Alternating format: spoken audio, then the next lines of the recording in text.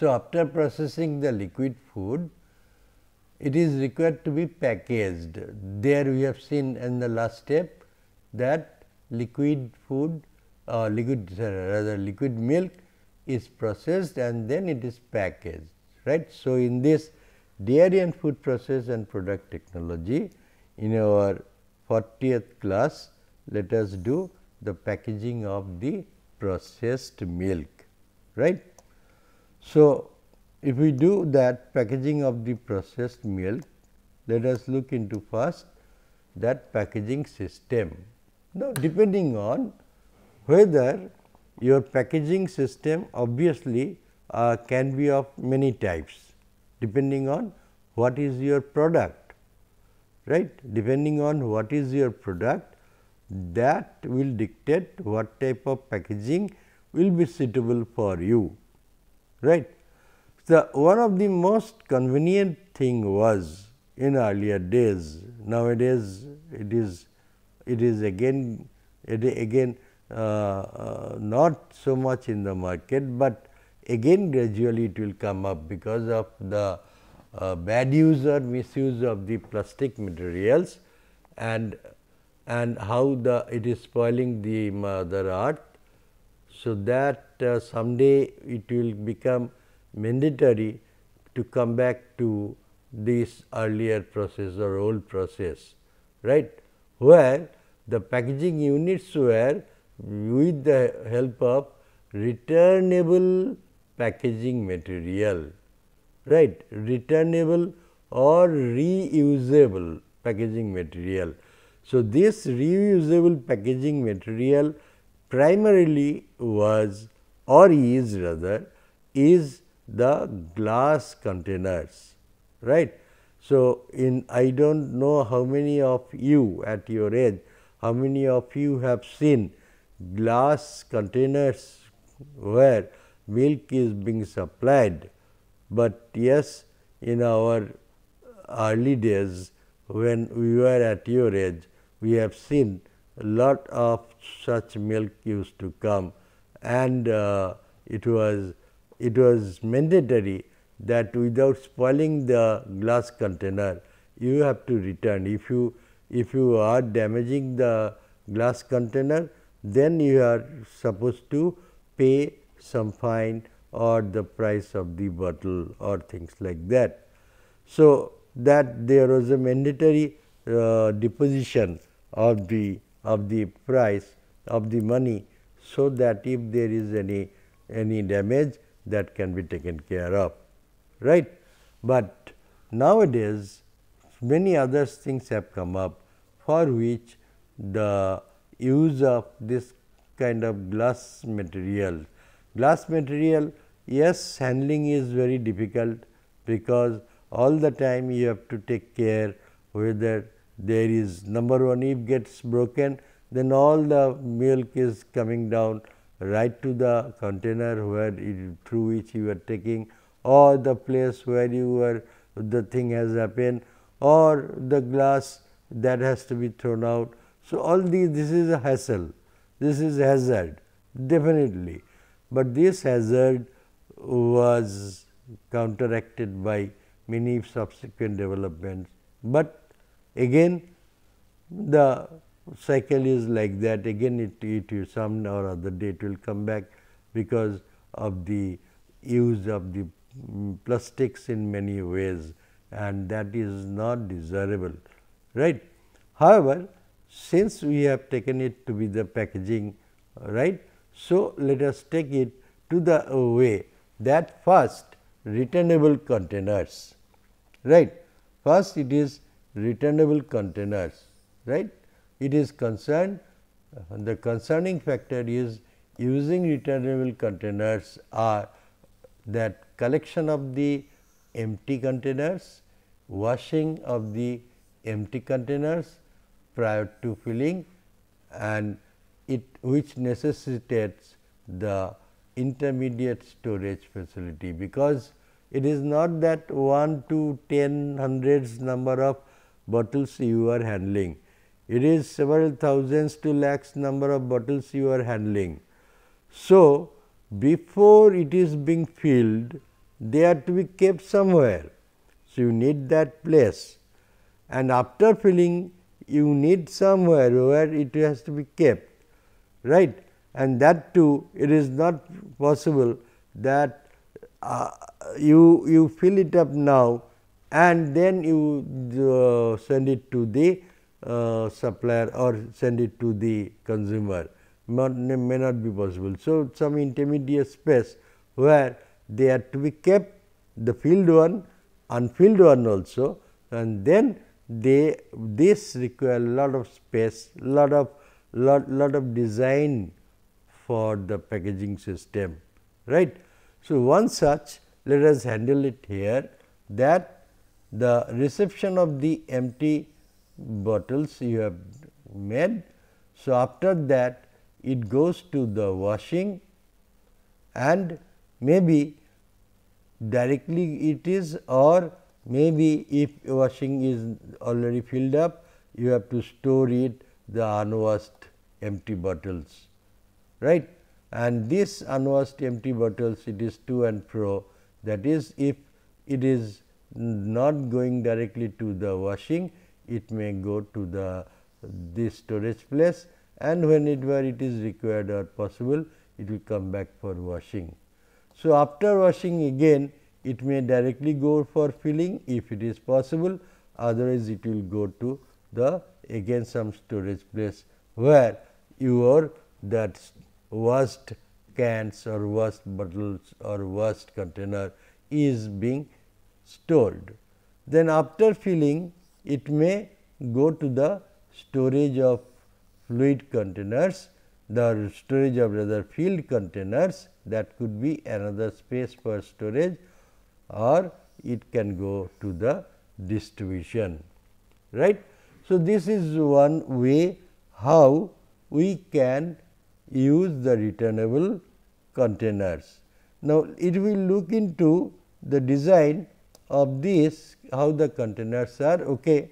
Before that, some more items we let us discuss, that the bottle washing, filling, capping machines should be of matching capacity, because all of them, your bottle washing, if it is 10,000 liters, if your filling is 20,000 liters, and if your capping is 5,000 liters, then your what is the rate determining number? 5,000, because 5,000 capping maximum you can do. So, that is not desirable. What is desirable? That all these processes, that is bottling, filling or washing or capping, all of them are having the same rate, right. So, capacity is same, that you have to first ensure.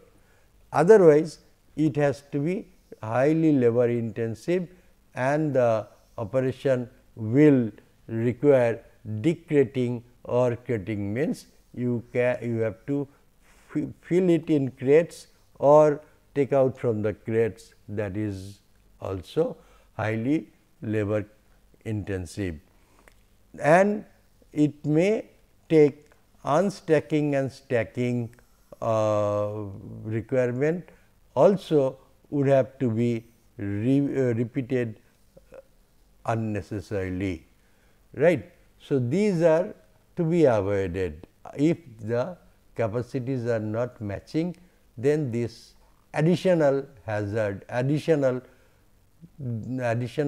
your inputs, additional expenses may be required for handling this mismatch by the laborers. So, that is not desirable. Now, pasteurized milk bottles, if we take them, then bottles with wide necks. So, first reusable one or returnable one is pasteurized milk bottles, where bottles with wide necks around 36 to 40 millimeters in diameter. So, that is used, suitable for sealing with aluminum foil, that is also is required. Foil caps made in situ. These caps are also done in situ from rilled strip by aluminum foils from the most common system for packaging of, and this form the most common system for packaging of pasteurized milk, right. So, bottles with wide necks of 36 to 40 millimeter, this is suitable for sealing with aluminum caps made in situ, and this is formed from the reeled strip, that is continuous strip is there in reel form, and all these form the most common system for packaging of pasteurized milk, and in this is called returnable containers, right.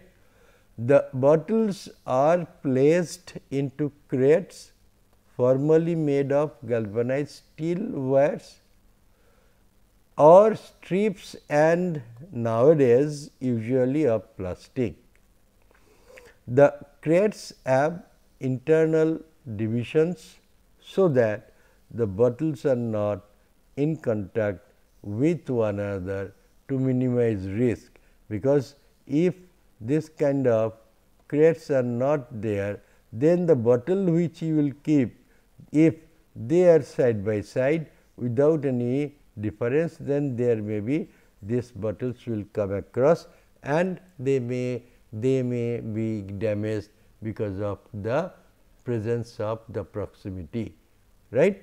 So, they are designed to interlock. This crates are made in such a way that minimum risk is there for breakage, and these crates are designed in such a way that interlocking can be done, so that stable stack can be built, right. If it is one crate, so next crate may come over it and form another, and then like that it is interlocking, right. So, that it just fix on the one over the other, right. Then we come to this, the dimensions of glass bottles, crates and stacks of pasteurized milk. How? Say this is the bottle which is having this is 1, A is this height, B is this diameter and C is this diameter, right.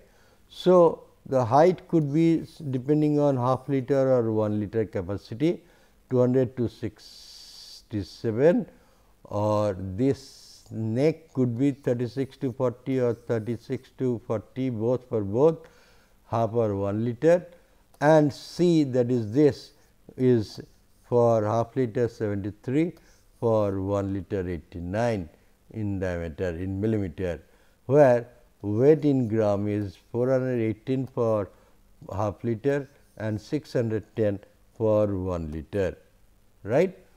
And then these are the crates, right, where you are putting your bottles like this, right. And these bottles are crates are here A, that is the height, and C is this and B is this dimension. So, A is 270, that is height for half liter, or 330 for 1 liter. B is the other two sides is 430 and 350 or 505 and 320, and you can accumulate around 20 numbers for half liter or 15 numbers in 1 liter. Then you get the stack, which could be either 6 high, that means you can put 6 1 2 3 4 5 6 such crates, 6 high, which has a 1545 millimeter height, or 5 high, which has a 1590 millimeter high, that is for 1 liter and this is for half liters, right. This is a dimensional distribution for bottles, crates in the for pasteurized milk, right. So, after this, let us look into that the floor area which is required, that we have seen from the previous one, the floor area which is seen is that here, right, floor area from B and C, right, from B and C, this is the stack floor area, right. From B and C, we we see that you, if you multiply this with this, it will come somewhere 0.15, right. If you multiply this with that, the area required will come somewhere that 0.15, right. So, floor area occupied by one stack of crate is around 0.15 and equivalent to a milk storage capacity of around 400 to 470 liters per meter square, depending on bottle capacity and the stack height, that is whether it is 5 high or 6 high, depending on that also. The initial cost of a glass bottle prevents single service use for pasteurized milk, because glass bottle containers you have to pay for the glass bottle, right. So, lot of investment. So, if you have 100,000 liters of milk to be supplied, so lot of bottles you have to initially buy. So, that is highly cost requirement. So, that is a bottleneck for pasteurized milk to serve. The effective cost depends on the number of times the bottle can be reused. Obviously, if you buy today for first time and if you can renew it for 20 times or 10 times, how many times you can reuse? Some may get broken by the first supply, some may get broken. So, that part maybe 5-10% is there to be replenished, but in general, on an average, if your number of returnable cycles could be 10, 20, 30, 50, depending on how the more you can reuse, the more is your profit or less is your chance risk factor, right. So, that you will give you back or pay you back that investment which you have made initially. So, initially high quantity, high cost is required for buying the both your bottles and the crates, right. So, this if it is reused, that will dictate whether it will be primarily by the effectiveness of the bottle recovery system and ability of the bottle to withstand breakage. So, all these, whether it is reusable, returnable, returned or reused, or if it is how much resistant to breakage rather. So, depending on all these, the performance will also depend on that, right. Then let us go into the other, sterilized milk in bottles, right. Sterilized milk in bottles. So, where milk is in bottles and it is sterilized, right. So, bottles used for in bottle milk sterilization have narrow necks around 26 millimeter. Earlier it was a bigger neck, right. So, now it will be much narrow such that you or this coverage can be easily made. so that no pilferage. Pilferage, if that is there, that is not desirable, right. So, now, so that a more effective seal can be made and prefabricated crown seals are used to seal the bottles. These bottles must be able to withstand not only mechanical shocks during handling, but also thermal shocks during sterilization, right. You have taken a bottle. So, it should have both mechanical strength as well as the stability towards the thermal treatment, because you are doing in bottle sterilization. That means, in the bottle you are putting milk first and then you are sterilizing, and you know for sterilization the time and temperature, this combination is very high, and for that if the bottles are not either mechanically stable or heat stable, then your loss is again there, your problem again started. That is why it is required. Even more, during cooling also, that after heating, while cooling, if there is crack, then you are done for. So, during cooling, both heating and cooling, it should be stable, thermally stable. As the milk in the bottle is heated and expands during heating more than the bottle, the air above the milk becomes compressed and the pressure inside the bottle exceeds the external pressure. The contraction of the milk as it cools below the filling temperature results in a vacuum in the space above the milk. This vacuum may encourage contamination, rather may encourage contamination through the seal between the bottle and the cap.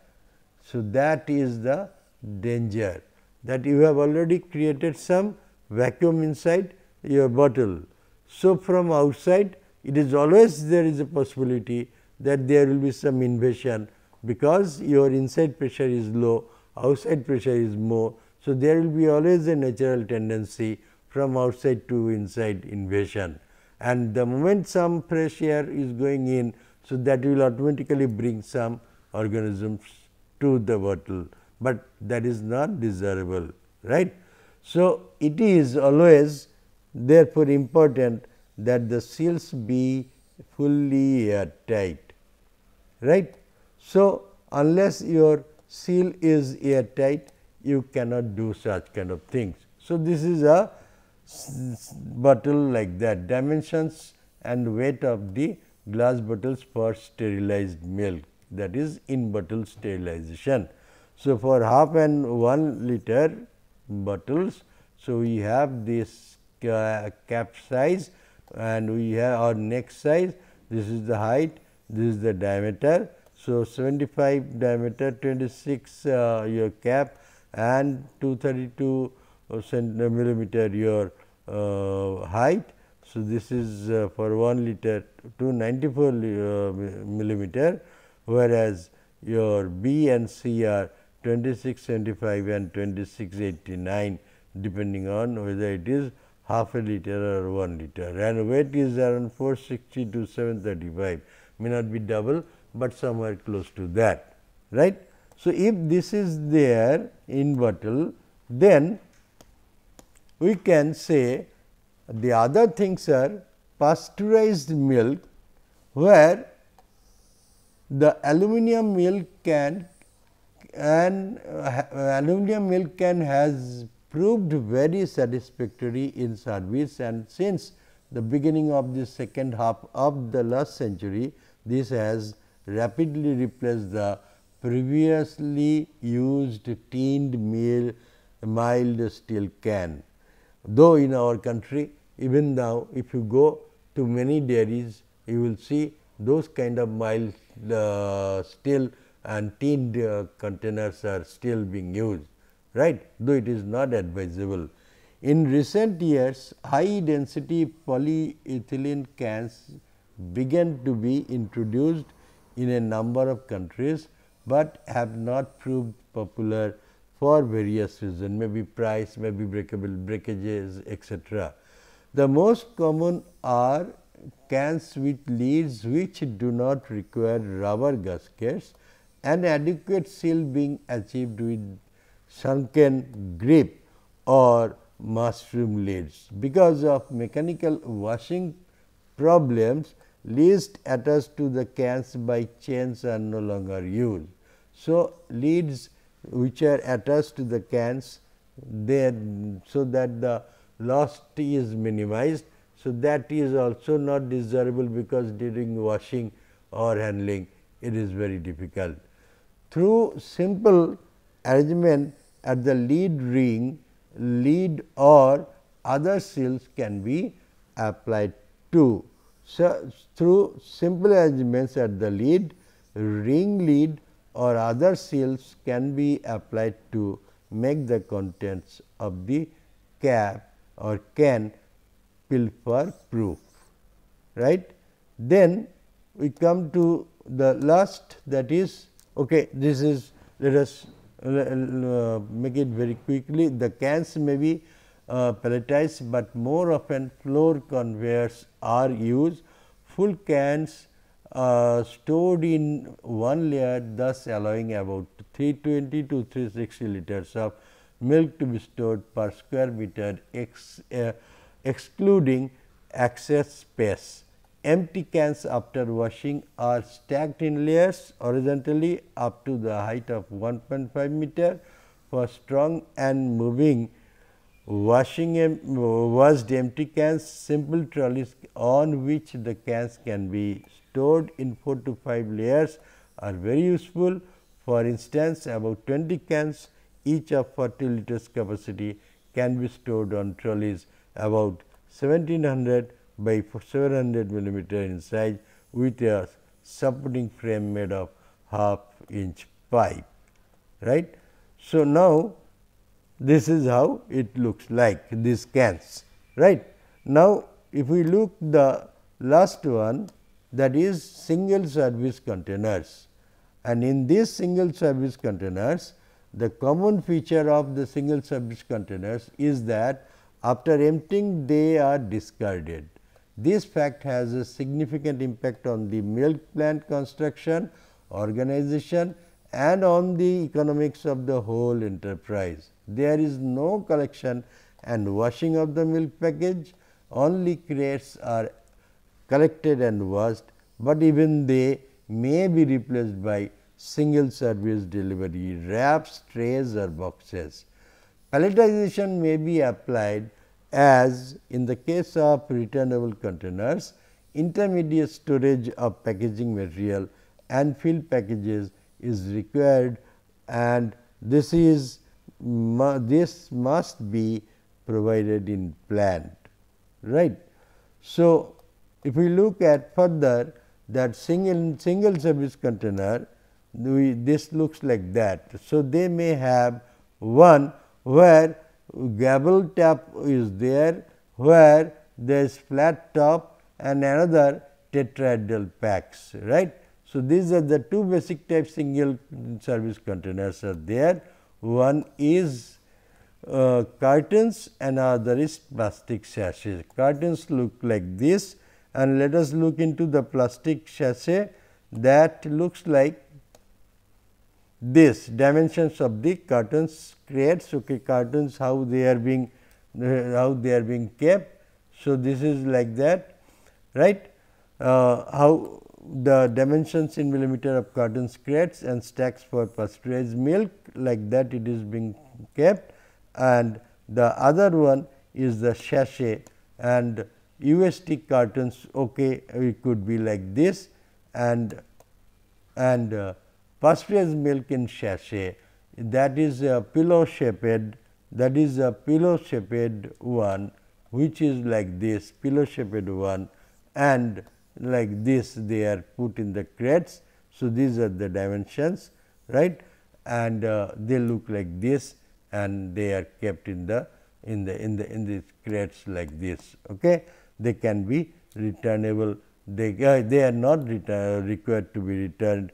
So, they are use and throw type, and this use and throw type ones are nowadays very popular, because you do not have to consider the storage and other things, right. So, this is what our time is up. So, up to packaging we have finished. After the liquid milk processing, we have packaged and then allowed it to dispatch. Okay. Thank you.